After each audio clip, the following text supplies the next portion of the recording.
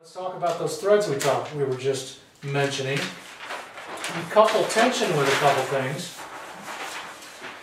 If we talk about a real common mesh, which isn't necessarily one of my favorites, a 110 TPI. Most folks know what TPI means. TPI is threads per inch.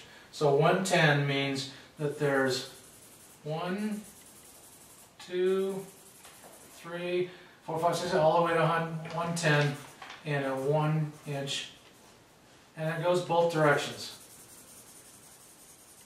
And the thread is roughly the same size.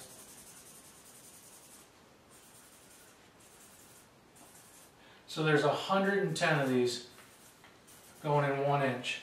Now, anybody know what the second number is? Typically they don't. So in this case it might be 125. That's second number. A lot of the time people don't pay attention, but there's a second number when you order mesh or when you get mesh and you look at the spec sheets on. The second number is a micron, 125 microns, and that is this distance. It's 125 microns thick, that thread diameter. So one of my favorite meshes, and we went over this on the hands-on part of this, the 8370, we use it for specialty inks. Anything that's a real thick ink, like a high density, or even our white printers sometimes. We showed that shatter base on it. I like this 8370. And it goes through a lot of different meshes, but this is one of my favorites. And it's virtually, it's about 20% less threads in the area. But just for argument's sake, let's say it's close enough. Less threads would mean there'd be even more, less threads in this given space. But let's say roughly our threads are about half the size in that same area.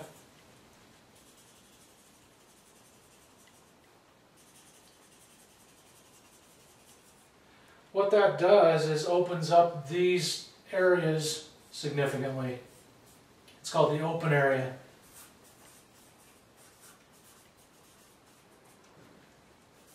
Now, tension, as we grow our tension or increase our tension, polyester stretches and it opens our holes. So that coupled with a smaller thread gives us a lot bigger hole. Why is the hole important?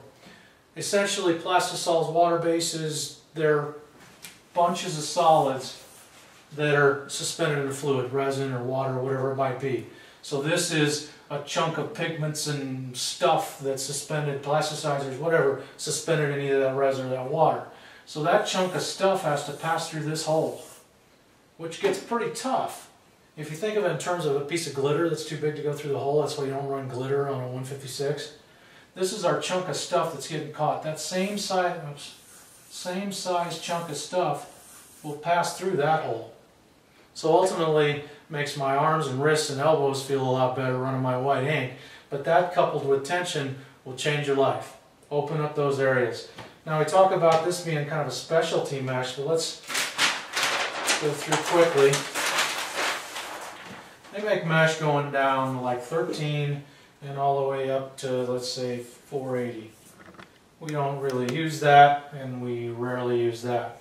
Let's talk more practicality. Let's go 40, 60, actually we won't do it that way. 40, 60, 83, 70, 110, 156, 200, 305, 355. Now there's a bunch of meshes that fall in between all of these.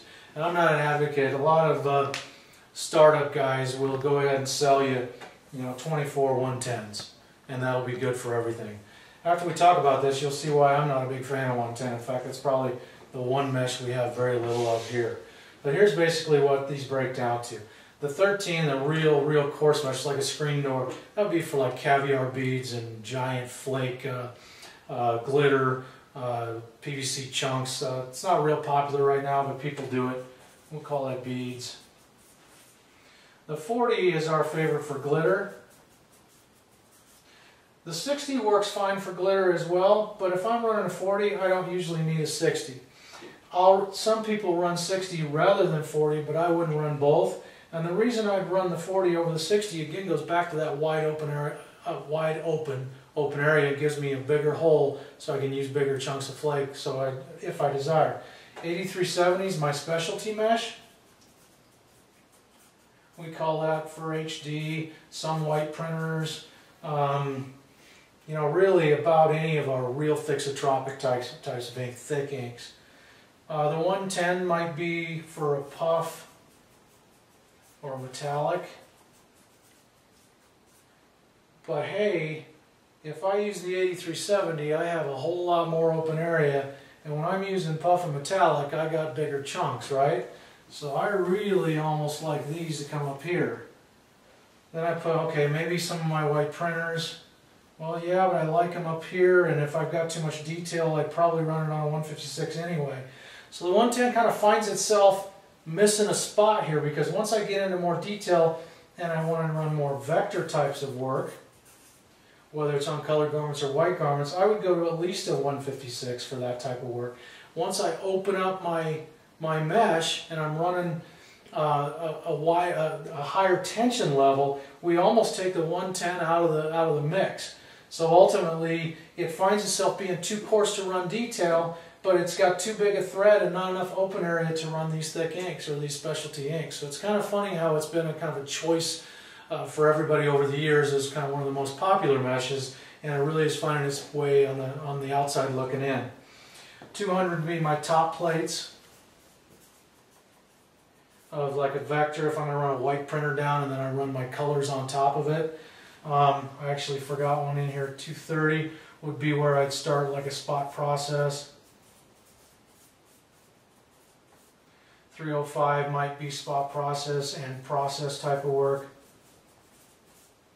And 355 would be auto process. Now we can throw in here our faux water base that we talked about, because we want that real fine mesh in order to get a real thin ink deposit anyway. So the finer meshes work real well for that. Down here we put in our standard water base discharge. Because if we go higher, unless we're using a high solids water base, which starts to work real well in these ranges and even a little bit here, our standard water bases or traditional water bases, non-high solids, are going to really max out in this area and try to dry the screen on you past that. And that kind of includes most everything. And again, the real fine mesh, it really isn't applicable to us. We might use a 380 if we've got a real fine detail on a 4-color process type of image.